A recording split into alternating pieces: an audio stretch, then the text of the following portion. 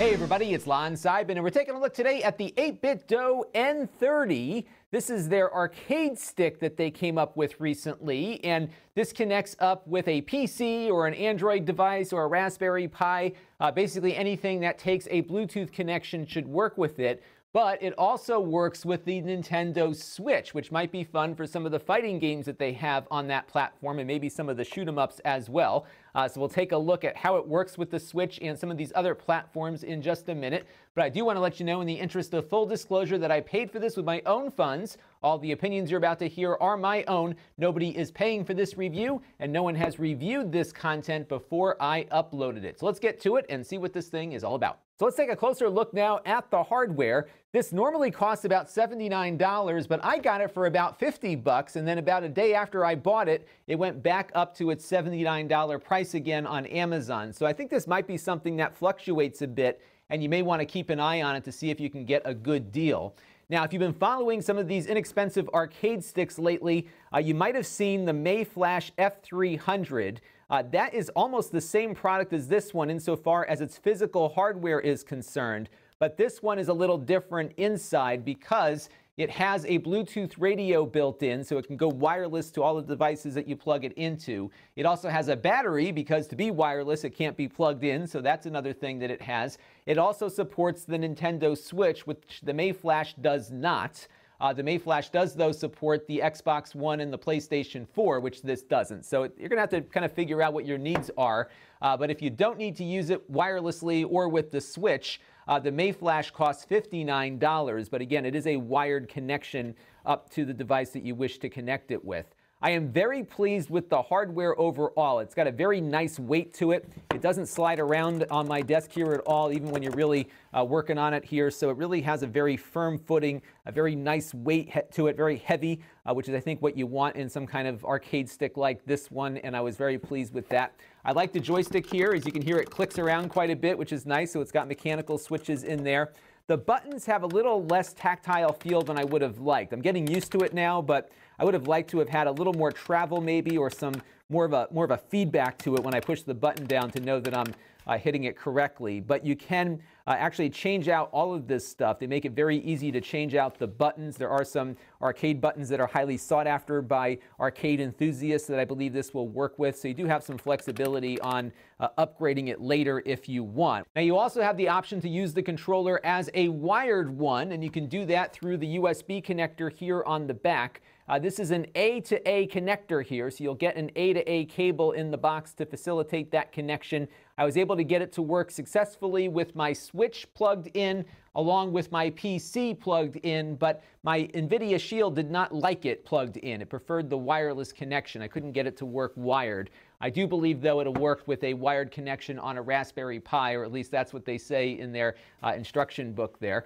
There is some additional controls here on the top that you should be aware of. The first switch here involves what to do when it's plugged into a PC. So right now it's on xinput mode, and this means that when it's connected up to a PC, whether it's via Bluetooth or with the wire, it's going to essentially simulate an Xbox One controller. So you'll have all the xinput compatibility for your Windows games. If you are connecting it to a non-Windows device like an Android device or a Raspberry Pi, then you want to switch this down into direct input. And when you're plugged into a Windows computer, you can make that change on the fly. So you can change its compatibility to be direct input or xinput. Just know there's no rumble in here, and there's also no motion controls. So you'll have some limitations there. And you'll also be limited by the fact that there's only one stick on this controller, not two like you typically see on most modern game controllers these days. Now, this next control here is rather interesting. You can see right now I have it set to XY, and if I pull up my 2-up view here, you'll see that I have my game controller tester running. And because it's on XY right now, it is simulating a analog thumbstick versus the directional pad. You can see there's no, it's either 100% or nothing here. There's not a lot of analog control to it, but it's simulating that stick for games that would normally use the arcade stick portion of your controller. Now, if I switch this little switch here to D-pad, take a look now. It'll convert this into a directional pad versus a analog stick. So this thing will kind of determine what thing on the controller it is simulating in the course of playing your games, which is kind of cool. So you do have the ability to switch back and forth between that. There is also here a turbo button, and let me show you how that works. Let's go back to the 2-up view here. And I've got X here, so when I push X, you can see it just lights up yellow. It's one push, and now I'm holding it down. But if I want to go turbo with this, I hold down the X button again and then push turbo. And what that will do here is convert that button into a turbo button. But you'll notice that if I hit the A button here, that one is not turbo, only the X is. If I want to disable that, I believe I just reverse the process here, and you can see now that I've held it down and hit turbo again, that turned it off. So you can assign turbo to any one of these buttons as you see fit as you're playing your game. So you do have some flexibility with setting the turbo up there. The pair button here is self-explanatory. This just pairs it up with Bluetooth. So when you're ready to connect it up to a new device, you hold that down. And the select button here will simulate the select button on the controller, as does the start button here. So let's take a look and see how it does with the Nintendo Switch, given that that is what is unique about this version of this arcade stick. Now, I've been having a very hard time getting it to pair up initially wirelessly to the Switch. So what I've been doing is connecting up its cable to do that. You'll probably want to update the firmware on the arcade stick when you get it, just to get that version of the firmware installed on it. But that's been, for me at least, the most reliable way to get it working here. I'm playing Pacman Tournament DS here, the demo of it. And you can see what it's like here to play a fighting game with the stick. It seems to be running pretty nicely, actually. It's got a nice feel to it. It's kind of fun to play an arcade fighting game with an arcade stick here, because these things really are well suited for this kind of stuff. I think it'll work well with Street Fighter and some of the other games with it as well. So I had some good fun here playing around with the Pacman Tournament demo a little bit here, and you can see you can really get your buttons pushed very quickly on here, and this thing is solid enough, I think, to take a bit of a beating in the process. Now, if you want to go back to the Switch home screen here, you hold it down and then hit select, and that will imitate basically the home button going back home there. And another game I wanted to load up real quick here is Pacman Championship, because that's another game that does very well with an arcade stick. Let's check that out. All right, so here is Pacman Champion Edition, and I've been having a blast with this game with this control stick, because this is how you're supposed to play Pac-Man, with an actual arcade stick, and this is a great modern interpretation of it. So if you haven't checked this one out yet on the Switch, definitely grab a copy of it. They have it on the PlayStation 4 and the PC also. The graphics are a little better on those platforms, but it's not portable as much on those platforms as it is on the Switch. So the one issue I'm running into with this game, and let me get into a spot where I can show you, is that if I very rapidly tap left on the stick like this, you can see it bounces back to the right, because what's happening here is I'm hitting the stick very hard in this direction, and then when it snaps back, he's moving in the opposite direction. So the stick is a little too springy, and as a result, it's often picking up a movement that I'm not intending to make, in this case going in the opposite direction than I'm trying to go in. Because in Pac-Man, of course, once you set him off in a direction, he's moving in that direction. So you're often not holding your joystick in a spot. You're hitting it once, having him move in that direction, and then snapping it again to get him to change direction. So that was the one thing with the stick that I've noticed, is that it is very springy, and as a result, you might find yourself having an undesirable outcome in Pac-Man here. But overall, it's been a great experience. I'm actually doing much better at this game now that I'm using the arcade stick than I was even with the Pro controller. So a lot of fun, and of course, if you're playing this on the PC, you could use the stick with the PC as well. The one issue on the Switch, unfortunately, though, is input lag. And let me go through some of my charts here so you can see how my testing came out on the stick. So on the Nintendo Switch, whether we were plugged in or not, I was getting input lag between 96 milliseconds and 104 milliseconds, and that is going against the internal screen on the Switch, because I really wanted to do an apples to apples to the Pro controller. So by comparison, the Pro controller does about 64 milliseconds. So there's about 30 milliseconds or so of overhead on the stick that you wouldn't have if you use the Pro controller. So that is something to keep in mind if you are really sensitive to input lag, especially for fighting games.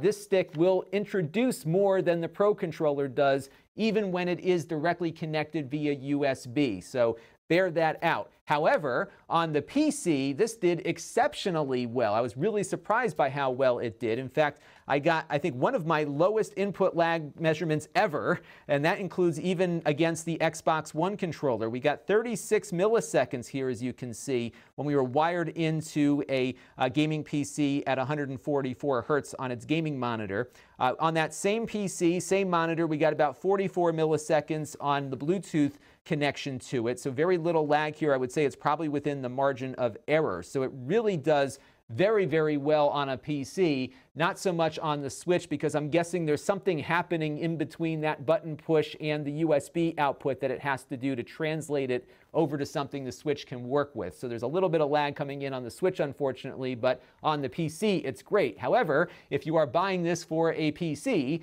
that lower cost device that I mentioned at the outset might be the better option, unless you need the wireless, which this one has, and that one does not. And then on my Nvidia Shield TV, I got a latency of about 132 milliseconds, which is rather on the high side, although I have seen on many Android devices, that one included, that Bluetooth controllers do have a lot of lag based on however the Android system works with those devices. The Nvidia Shield controller that came with that console comes in around 84 milliseconds on the same television, and that's with that TV in game mode.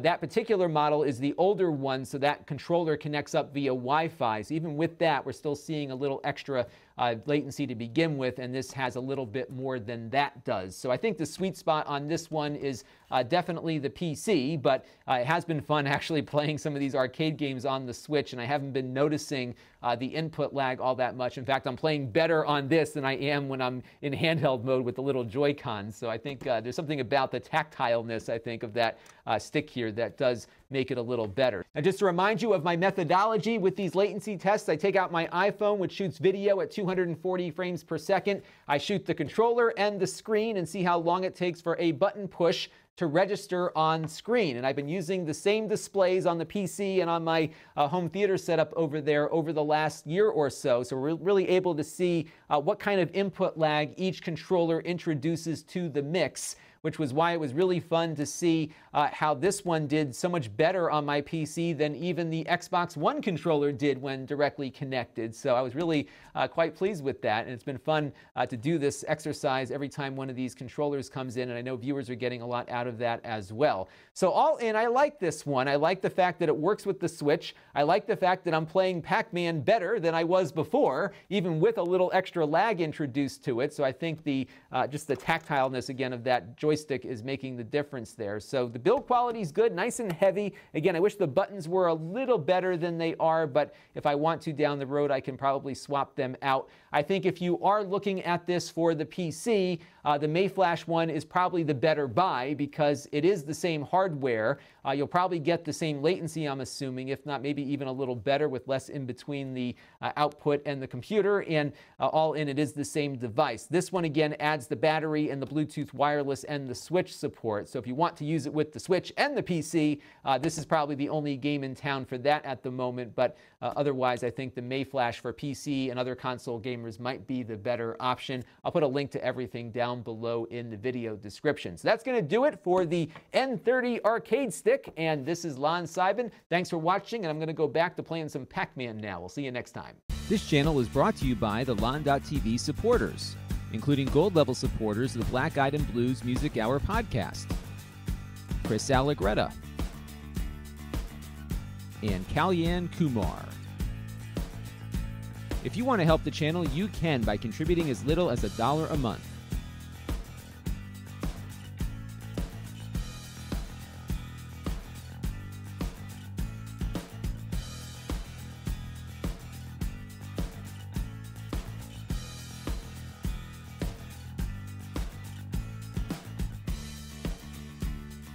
Head over to lon.tv/support to learn more.